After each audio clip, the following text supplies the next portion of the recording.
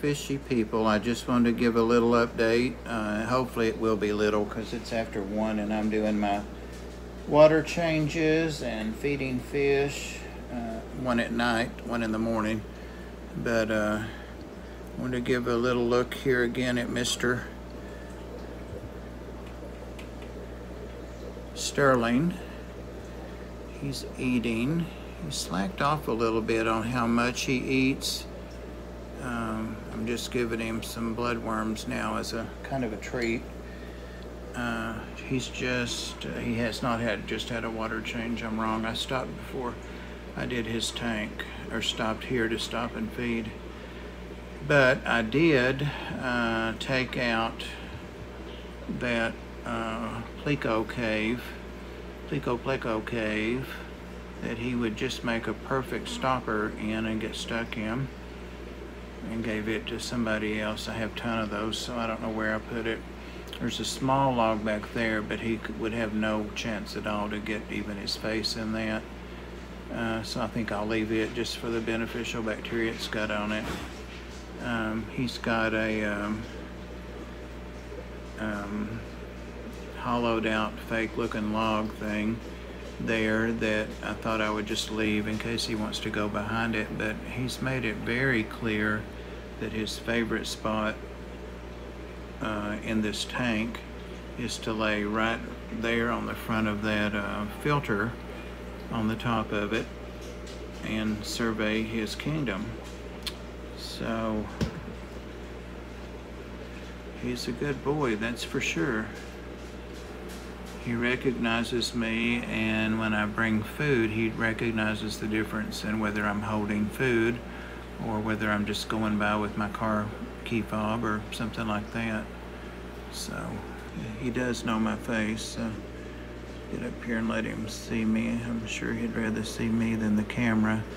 Ed would mention last night in his live stream, he has one of these guys, never fails, about having one, and that he didn't want any sharp sticks or objects because they have such big eyes. And they do have some big eyes on him, and he compared them to a Chihuahua's eyes, so he's not lying when he says that. They're just really, really cool puffers. I'm still reading all I can find about them, and I am going to do a water change for him in a couple other tanks. I want to get half of them done tonight. But he's very happy to sit and engage, and he's not afraid of my hand. He watches me, but he doesn't come over or he doesn't run. He does stare right at me in the face. So he's a smart cookie for sure. Trying to keep him on still and keep my fingers out of it, but get down so I can see him. He's got some pretty brown eyes. His colors, Pam, Punchy Paints, remarked in a video, I guess just from last night because I've only had him a couple of days, about his colors, but he's really got some beautiful patterns in those colors that are starting to come out. And I want to really try and get some good shots of him to show her. She mentioned she might want to do some puffer drawings, so we'll see. He might let me. He's got what they call portholes on the side, which are not holes, they're just the pattern, of course, just in case anybody's not clear. He does have a little Chihuahua face too, so I see where Ed gets that analogy.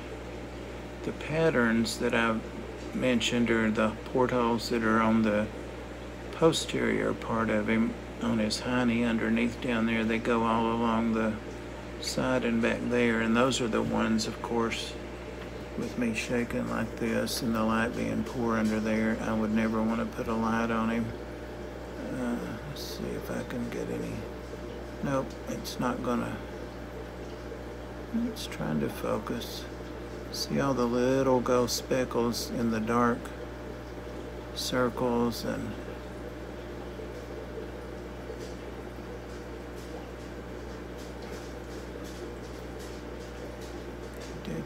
as a looker. BTW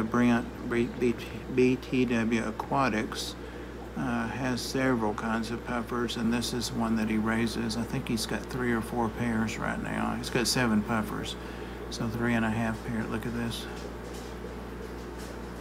See, nothing has to be moving. He always goes back and gets his food. What I'm really fascinated with him really about is he looks like, I don't know what he feels like. He looks like a Nerf ball or something. His whole body moves when he makes a movement. I'm glad he's not afraid of this camera.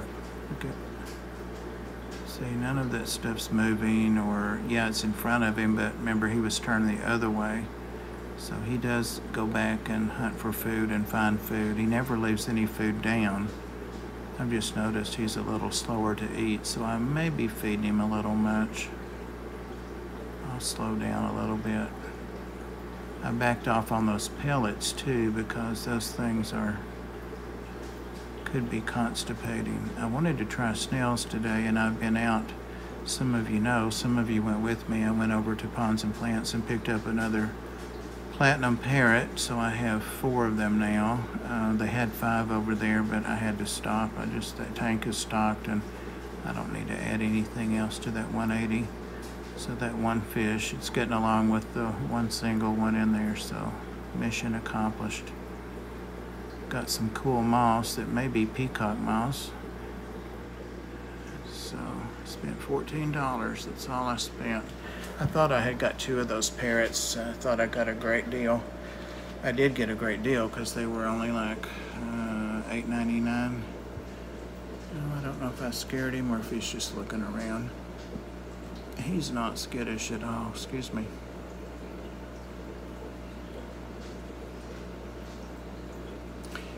I haven't heard Ed say how his guy's behaving, and I don't know if he's named him yet, but I know that the one Paige and Scotty have, it's very gregarious and comes up to the glass and follows them around, and I know they're delighted with it. So I mean, they're just a whole lot more interactive, or he is at least, than what I had been led to believe, or what people had said. One thing I will say is that you have to kind of slow down a little bit with these guys. I think he's probably a little timid, but dear God, 8 minutes. I think he's a little timid, but not skittish. A little shy maybe, not timid. He watches everything. I'm here. I'm behind there. So tomorrow's Saturday. This is Friday night, Saturday morning now. It's 1:30 in the morning. I'm going tomorrow to Chattanooga using precautions and a mask and all that to check out a couple of the fish stores down there and see if I can score some food. I'm about out of foods and frozen foods. I've got plenty and plenty of other foods, but these guys are used to frozen. And obviously he needs bloodworms. And I am getting some food from Fragged Out Coral from JC and Zach, and in fact they may bring it to me tomorrow because they're going to be here in town. We live about 20 minutes apart, so they may go ahead and just leave it out front for me. They've done that several times in a cooler, or I can pick it up down at their house. So, and Sunday's agenda is going over to meet Ginger Graves at Aquatic Critters in Nashville and pick up a couple of, well actually 2 leucistic axolotls for me. Those are the white with the black eyes in case anyone wants to know, and then 3 for Shay, Mrs. Fever, James's wife. So bringing 5 of them back. So I'll take 2 buckets and keep them in buckets that I'll secure in the truck. but I'm sure that we'll have a good time visiting and maybe get a snack. I don't know. We didn't plan anything, just to meet them and get the axles, but they have not only aquatics but reptiles and all kinds of things, spiders. They have two different stores together. That's where I got Nelson, my blue tongue. And so I'll bring those back and get mine set up in a tank that I'll have to get ready between now and Sunday morning. And because they're little babies.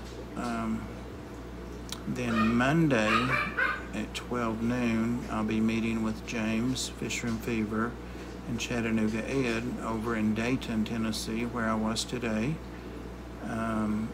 At the place Lolly, the parrot, that I used to go visit. And the three of us will get together there and load up and go to Crossville, 45 minutes or an hour drive from there, so about 2 hours for me, to Wicks Water World or Wicks something.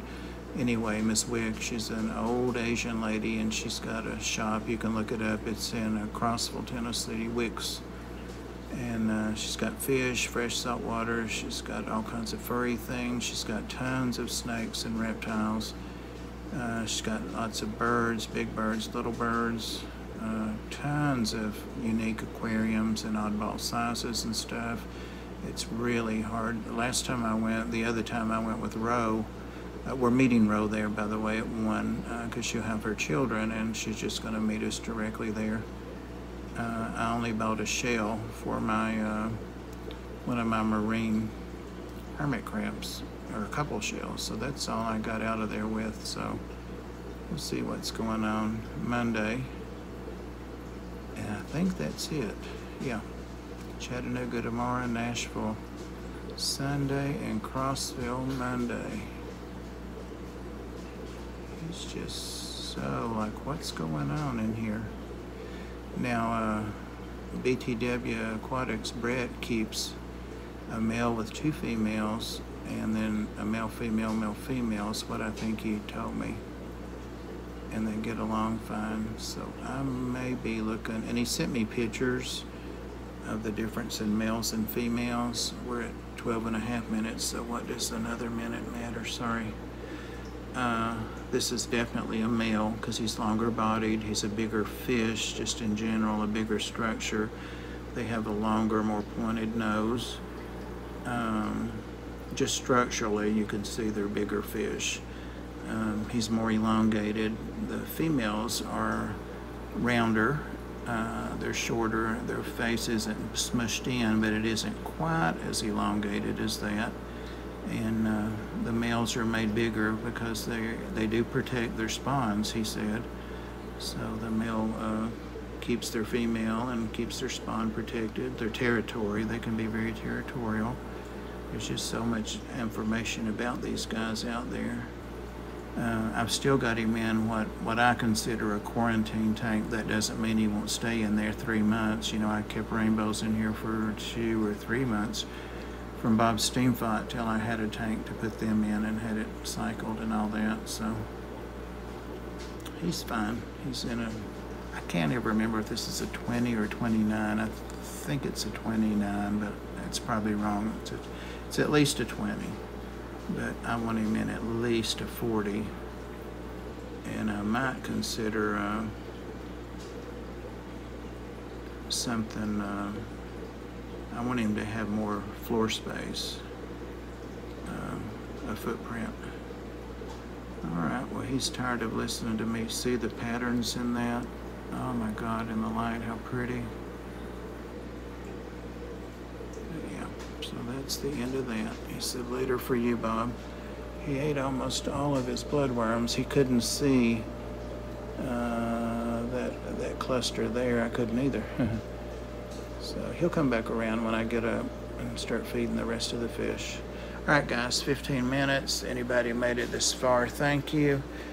Gonna shut this down and get the fish taken care of.